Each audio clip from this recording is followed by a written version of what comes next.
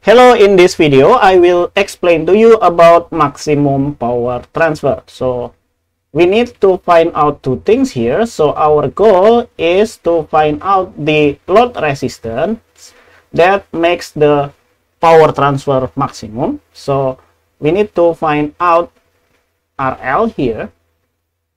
The first one is to find out RL. And the second one is the power maximum. The maximum power that caused by this resistance here, or Pmax. Right? So that is our two goals. We need to find out RL and also we need to find out Pmax. Okay, and the steps will be, the first thing that we need to do is to find out the Thevenin equivalent. But for that, we need to find out the Thevenin voltage. Find VTH, right? And what is VTH? VTH is open circuit voltage in the load resistance here. So I think we need to take out RL first. Okay, we have taken out the RL, and now we have this as terminal A and this is terminal B. VTH is this open circuit voltage. However, we have this 4 ohm resistance here, right?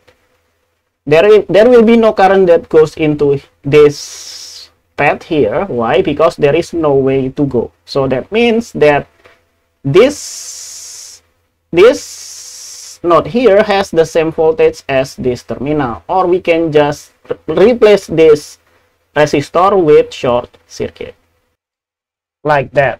Okay, so we can easily calculate VTH from here, right? I will use nodal analysis. So let's set this bottommost node here as our ground. So this is our ground or reference node. And that means that the voltage here will be 0, right? But then right off the bat, we have this is 9 volt from the ground in this node, right? So we will have 9. And let's name this node as VA here because this is terminal A, and so the voltage here will be VA, right? And then in this node here, we have 3 Vx from the ground, right? So we will have 3 Vx. And also, we have Vx is here. Vx is the difference between this positive terminal, so we will have 9, and negative terminal, so we'll have VA. So Vx is equal to 9 minus VA. And I think we are good to go. Let's assume the direction of the current. This will goes to the right and this will goes down. And I think we have only 2 currents here. So let's do KCL at VA here. KCL at VA. KCL said that the sum of the current that goes in will equal to the sum of the current that goes out, right? The only current that goes in is that one, and that current is 9 minus VA, and that is a voltage. We need current, so we divide it by the resistance between them. So I will have 2 here, and that will equal to this current here. I will have VA, then minus 3 Vx. Right, VA is where the current comes from, 3Vx is where the current goes to, divided by the resistance between them. So I will have 1 here. We can just cross multiply here, so we'll have 9 minus VA, and that will equal to 2VA, and then minus 6Vx. Good. Now let's do some math here. So we will have 9 will equal to 3VA, right? We move this minus VA to the right hand side and add them up with this. Then minus 6Vx. However, we know Vx, right? Vx is 9 minus VA. So we will have 6 multiplied by 9 minus VA. Good. Now we will have 9 that will equal to 3VA minus 54, right? 6 multiplied by 9 is 54, and then plus 6VA. Good. Now 54 plus 9, that will be 63, right? 63, and then we will have 9 VA. Therefore, we will have our VA here is equal to 7 volt. Good, but the question is not asking us about VA, but VTH. And what is VTH here? VTH is the difference between this node here and this node here. But this node is connected to VA here, right? So I will have VA and then minus this node here, terminal B, and it is connected to the ground, or it is 0, right? So I will have VA minus 0. So that will equal to VA. Therefore, VTH is equal to 7 volt, right? 7 volt.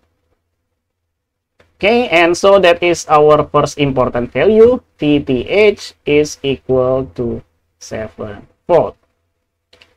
That is just the first step, but the second thing that we need to find out is the Thevenin resistance.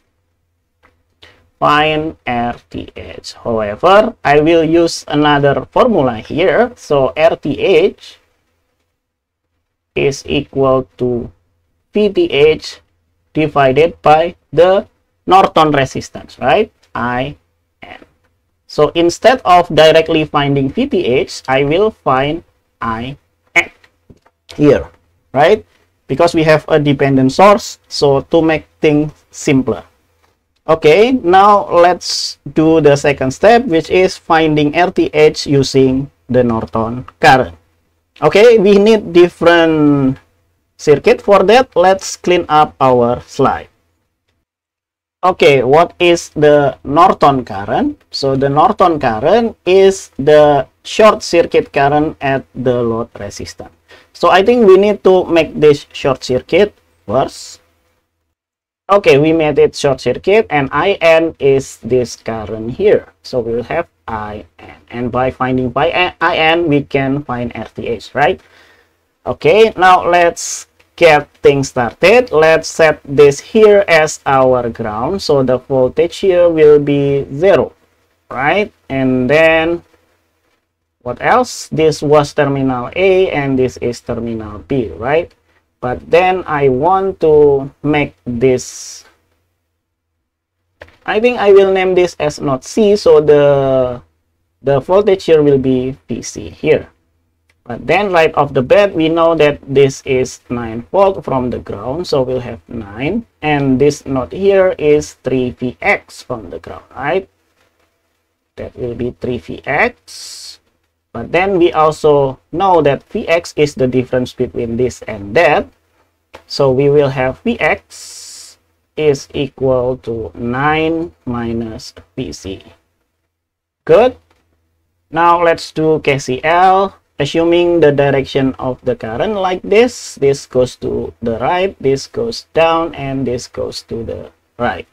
We can do KCL at Vc. KCL at Vc. KCL said that the sum of the current that goes in will equal to the sum of the current that goes out, right?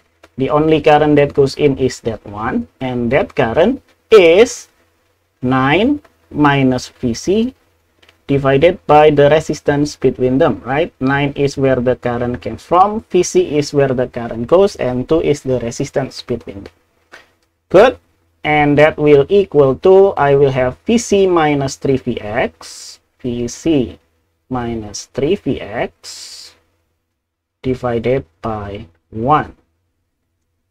Then what else? I will have this current that also goes out. So I will have plus Vc minus 0 divided by the resistance between them, which is 4. Okay, we can multiply both sides here by 4. To get rid all of the denominator, right? So we'll have 18 minus 2 Vc here, and then I will have 4 Vc, okay, and then minus 12 Vx, right? Minus 12 Vx And then 4 and 4 will cancel each other, so I will have 4 VC. No, not 4 VC. That only VC. 4 and 4 will cancel each other, right? Like that. And so we will have 18 is equal to, I think I will have 7 VC, right? 7 VC. And then minus 12 Px. But remember, Px is 9 minus VC. So we will have 18 is equal to 7 VC minus 12 multiplied by 9. And then, what is 9 minus VC? Good. Now I will have 18 is equal to 7 VC. And then we will have minus 108. And then plus VC. Good. And now we will have 126, I think. Yeah. 126 is equal to, this will be 12 VC, right? This will be 12 VC. 12 VC. So I will have 19 VC. Therefore, we can get VC here. I think I will use calculator for this. 126 divided by 19. That will be 6.632. So I will have 6.632. And the unit will be in volt. But then we can calculate IN from there, right? Because IN is VC minus 0 divided by the resistance between them. I will have 4. But VC is this one, so I'll have 6 minus 632 divided by 4. And therefore, I will have IN here.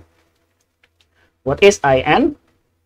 IN is this value here divided by 4. So we will have 1.658. 1.658. And the unit here will be in ampere.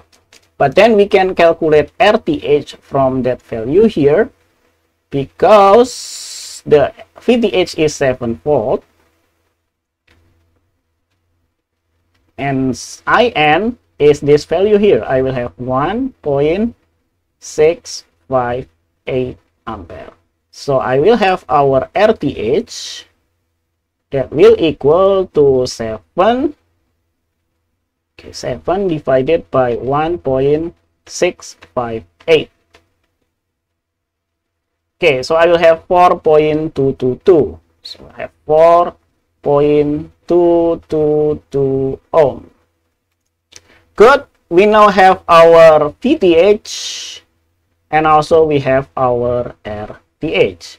And we can draw the circuit and find RL that causes the maximum power transfer. Then that is our third step, which is draw the Thevenin equivalent, right? Okay, let's clean up our slide. Okay, we have the original circuit here, and the equivalent circuit is like this. We will have that VTH is 7 volt, right? So we will have VTH that will be 7 volt. And then we also have RTH, which is 4.222. Okay, this is our RTH. And that will be 4.222 ohm. Right? But then we have one other component here in the terminal A and terminal B, and that component is our load resistance, right? So I will have RL here.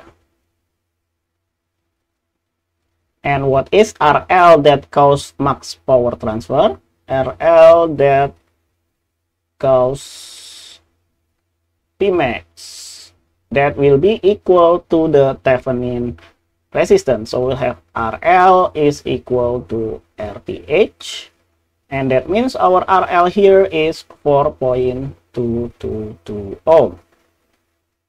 Okay, and that is our goal, one of our goal achieved here. So we have our RL is equal to 4.222 ohm. Good. Now what is our Pmax? Pmax is, let me check the formula first. Pmax is VTH squared divided by 4 RL, right? And that means that we have VTH is 7 volts, so I will have 7 squared divided by 4 multiplied by 4.222, right? And I think that is the task of our calculator instead of me calculating that. So let's do that. So we will have 7 squared divided by 4 multiplied by 4.222, and I will have 2.901. 2.901, and the unit, all the components here is in the SI unit, so this also will be in SI unit, and the unit is watt here. So this is our second goal, so I will have 2.901. Okay, and this is our goal achieved. We have our RL here, and also we have our Pmax here. And I think that's all for this problem. Thank you for watching. See you in the next video. Bye bye.